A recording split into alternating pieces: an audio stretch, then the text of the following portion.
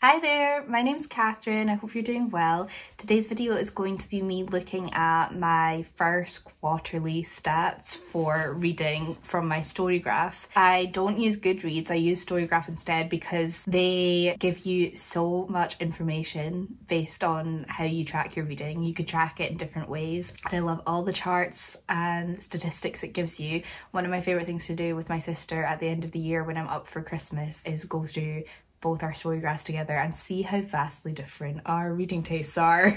Now, the first quarter of the year is obviously January, February, March. So I'm doing this video a little bit late because we're in the middle of May now. But honestly, I hadn't thought of doing this until I saw Syd's video, which I'll link below. It was really good. And it made me want to do my own and look at my own stats. So we're gonna do that. Let's start off by looking at what moods / pacing, the sort of books that I read from January to March were. So in total, over the course of the 3 months, my top moods were funny, emotional, dark, light-hearted, adventurous, mysterious, tense, sad, reflective, and inspiring. It's quite the range. And then my pacing was mostly medium-paced books at 73%, fast at 15%, and then slow at 12%. It's quite interesting that like basically half of the chart is split between funny, emotional, dark, and light-hearted, which are like quite opposite ends of the spectrum. So I think I've clearly been like flitting back and forth between wanting to read really silly, light-hearted things and then quite dark things. I also got my stats for 2023 to compare, and in 2023 my top 4 moods were emotional, dark, mysterious, and tense. So we've kept emotional and dark going strong, but I'm being a little bit happier in my reading so far in 2024, which is a good thing. There's a nicer balance there rather than 2023 where the majority of the things I read were sad. If we break it down even further, we can see that in January I mostly read light-hearted, funny, and emotional. In February it was adventure, dark, mysterious, and then in March it was dark, sad, mysterious. So I think maybe January I was trying to like, do you know what, I think January I was trying to get out of the January blues, and I also did my Hazelwood video in January, so that explains why I swayed way more towards light-hearted there, and then I started slipping clearly. March is when I think I started getting really heavy into thrillers. So that explains that decline into darkness. Then we can look at, oh god, right. Next up is how much fiction compared to non-fiction I've read, and we don't have to linger on this. I have read 100% fiction books so far, compared to in 2023 99% fiction, 1% non-fiction. She has a type.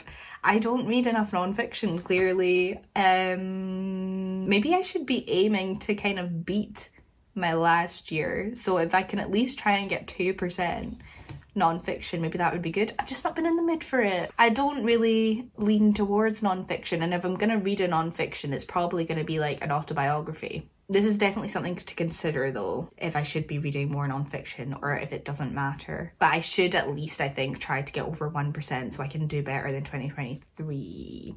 And I'm not succeeding so far. I can't believe I've not read one non-fiction book this year. That's mental.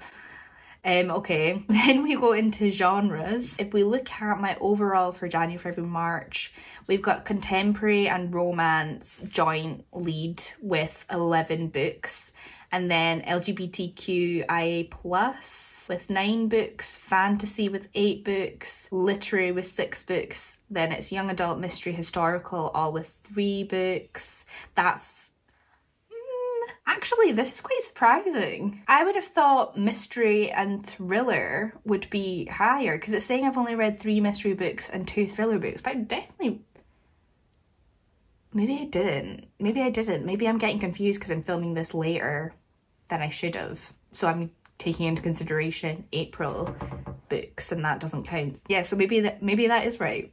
You know, I'm gonna trust Storygraph. I think thriller is going to be higher when we get to our mid-year statistics.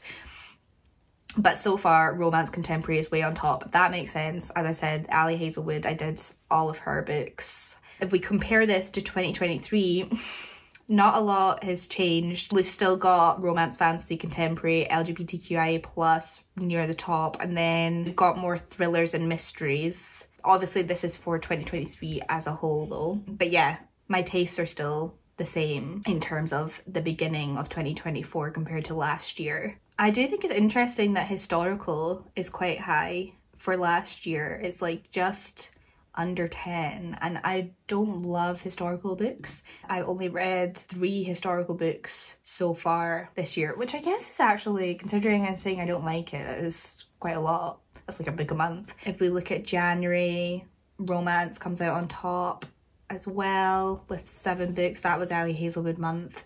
Then February, fantasy comes out on top, and romance is low with only 2. Fantasy is 6.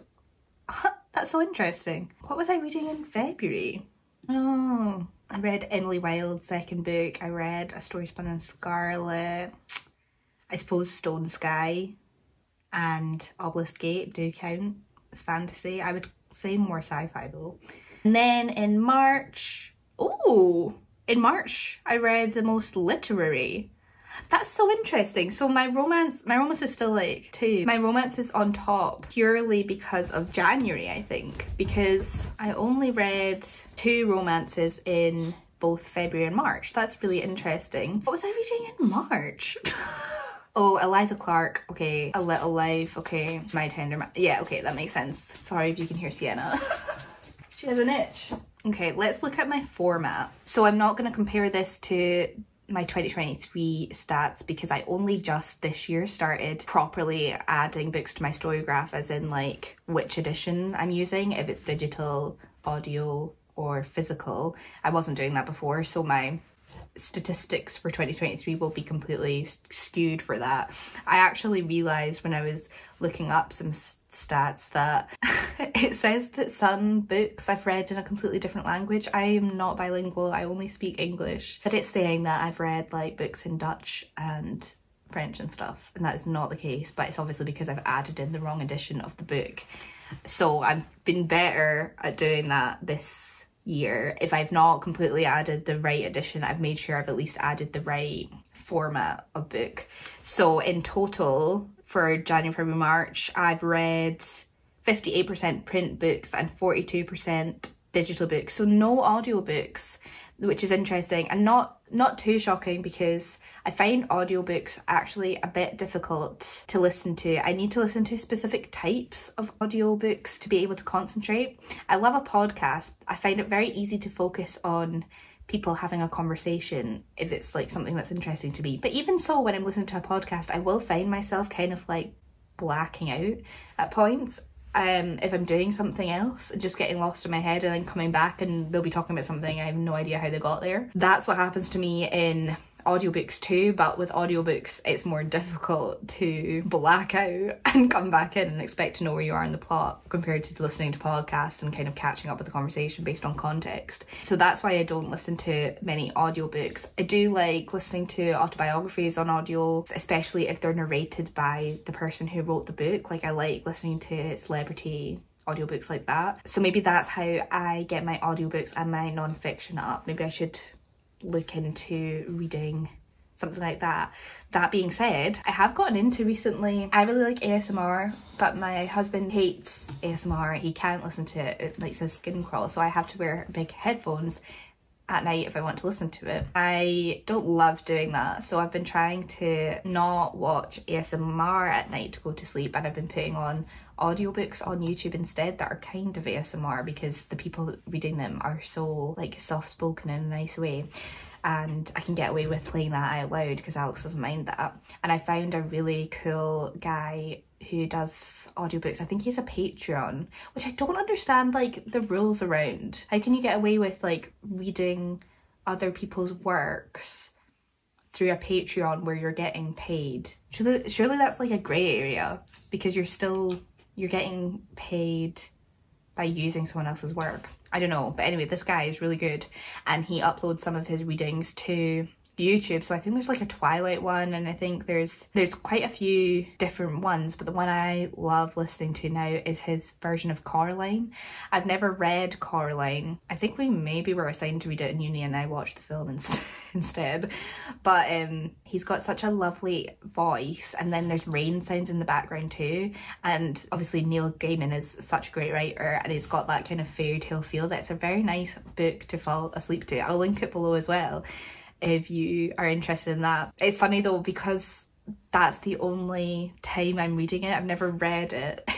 It's quite strange because I'm only hearing snippets of the book, so I feel like I have read Coraline now, but only in like fits and bursts and not in the right order. I also woke up a few times and the audiobook was still playing, but it was during like a scary part, and it was quite it was soothing, but it was also a very creepy thing to wake up in the middle of the night too. So yeah, I have read more print than digital, but it's interesting because I've read in January more print than digital by a long while. Then in February it was 50-50 exactly, and then in March I read more digital than print. And you know, I think that is actually because I think it was March that I signed up for NetGalley so I could read books that weren't released yet quicker, and I have to read them digital. So I think that does make sense why I was reading more digital in March. Then we get into star ratings. So my overall star rating of all time is 3.72, which is alright. That's alright. I would want it to be a little bit higher probably, but I think that is actually quite solid. And then shall we look at 2023, what it was? Eek.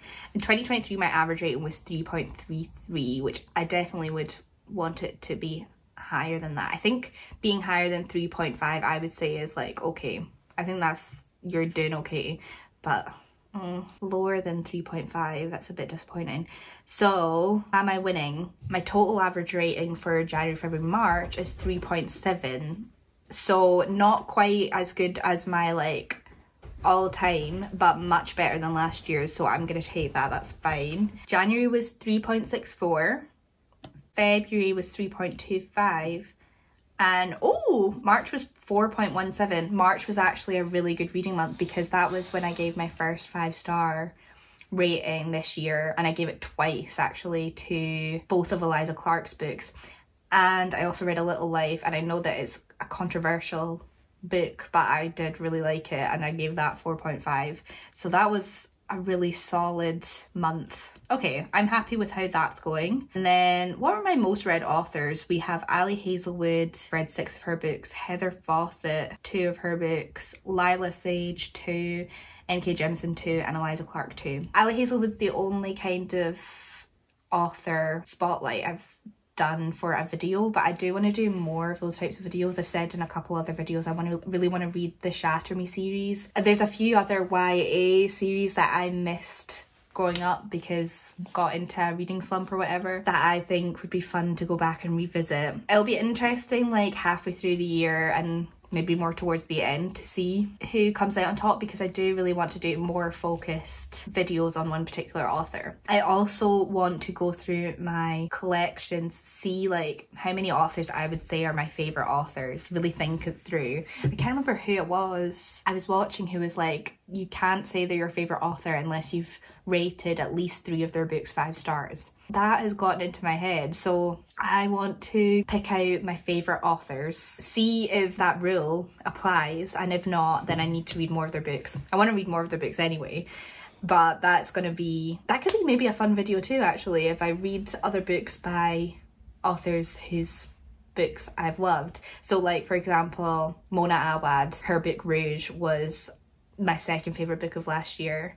I loved it so much, and I've read Bunny by her, but I know that she's written other books that sound really good. Penance, right now I'd say Penance is probably my favourite book of all time, if I can be so bold to say that, but that's the only book I've read of her, so I need to get on, what's it called, Dr. Strange and Mr. Norrell. That's a big boy though, so I'm intimidated by that. But the last time I was intimidated by a big boy, I gave it 4.5. So I didn't mean to say that like that. Moving on. So my reading goal this year is books. I want to read 50 books, and as of the 31st of March I read 26 books and 9,910 pages, so we're over halfway there at that point. I think 50 books is going to be achievable, and I'm actually filming this in the middle of May. As I said, I'm now further along. I'm quite close to achieving that, which is great. I probably could have set the reading goal higher, but any higher than 50 I think is putting too much pressure on someone. You never know what's going to happen in your life, and like I don't want to take the joy out of reading and make it about like how much I'm reading.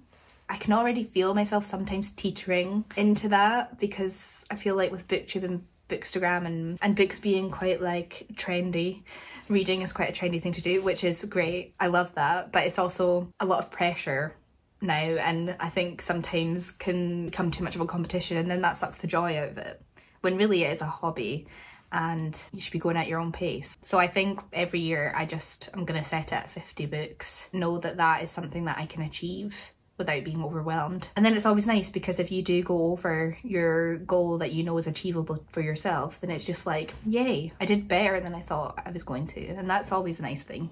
And then the other challenge that I'm doing this year is the Storygraph Reads the World challenge, which is basically they've got 10 countries that they've picked, and you have to read a book from each of these countries. So they have to be written by an author from this country, and the book should be predominantly set in that country as well. As of January, February, March, I've only read one book. I read My Tender Matador, which was for the Chile prompt, and I really liked that book. So only 10% through that challenge, but got to the end of the year, so I'm not too concerned. My kind of goal is to be reading one book for that challenge a month, which I've already failed at actually, but that's okay.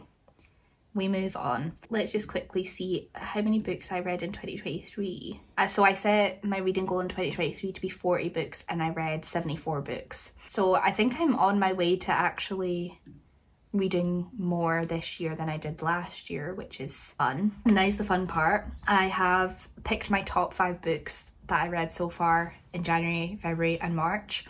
I will preface this by doing an honourable mention for Emily Wilde's Encyclopaedia of Faeries, which very nearly was in place of one of the books on this list, but at the end of the day didn't quite cut it, purely because I just wanted more romance in it.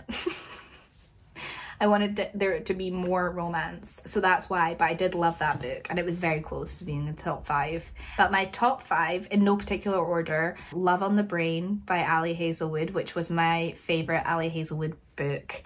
I loved it so much. Having had a few months to kind of sit on Ali Hazelwood and like just thinking back on all the plots, I can safely say that I really enjoyed Love Theoretically too, but that was quite sad. I found that book quite sad. I almost cried at one point in that book, which doesn't often happen to me, and that's good for when you want that sort of mood. But I think Love on the Brain was just a really fun, sweet time, and what I love in a romance. Then, dramatic turn of events, Eliza Clark has got 2 spots on this list: Boy Parts and Penance, which I both read back to back.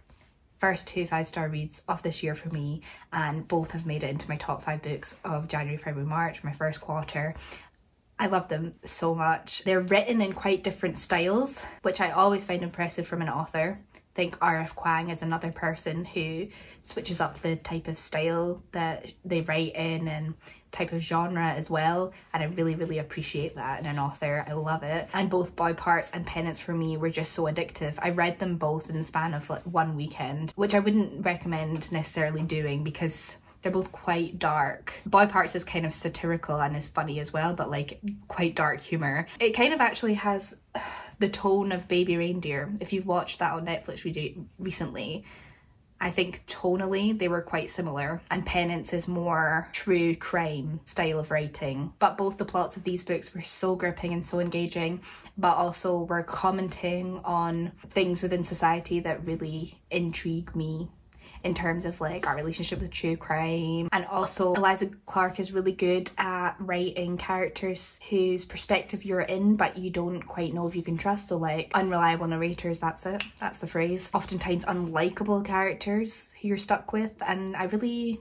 like that. I think it's a real strength an author does that, because I think it's much easier to write a character that a reader is gonna like enough to stick with the story, but it's much harder to write a character that the reader is kind of repelled by but still wants to stay with them because they're drawn into who they are and their darkness and everything. The other book that made this list was Swift and Saddled by Lyla Sage, which I think is my favourite romance that I've read this year, definitely. I loved it so much. It's a cowboy romance, black cat, golden retriever, relationship vibe, small town romance, really good spice in it, amazing lead characters. I loved the hero and heroine so much. It's definitely one of the best romances I've ever read, personally. I loved it. The only cowboy romance I've read, or that's not true, I've read Done and Dusted as well, but that's the only cowboy romance series I've read. I can't wait to read more Lyla Sage. I just really loved that book.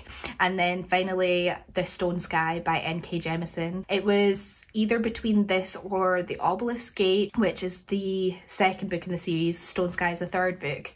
I thought that The Stone Sky was my least favourite book in the trilogy, but the more I've sat on it, the more I've realised that that's the book that I actually think about the most, and I think has affected me the most. It's the book that I would most want to reread, because there is a certain perspective and narrative throughout the third book in which you learn kind of the history of the world that you're in and how it came to be, and I loved those bits so much, and those are the bits that have really stuck with me. I want to read more N.K. Jemisin, actually. I think she's great. Her writing style for like sci-fi fantasy is so unique for the genre in terms of what I've read. I wouldn't say I was well read in most genres, to be honest, because I flip back and forth between different genres, but from what I read of sci-fi fantasy, her writing style is so different to any I've personally interacted with, and I loved it so much, and I loved her world and I loved her characters. Just the more that I reflect on the Broken Earth trilogy as a whole,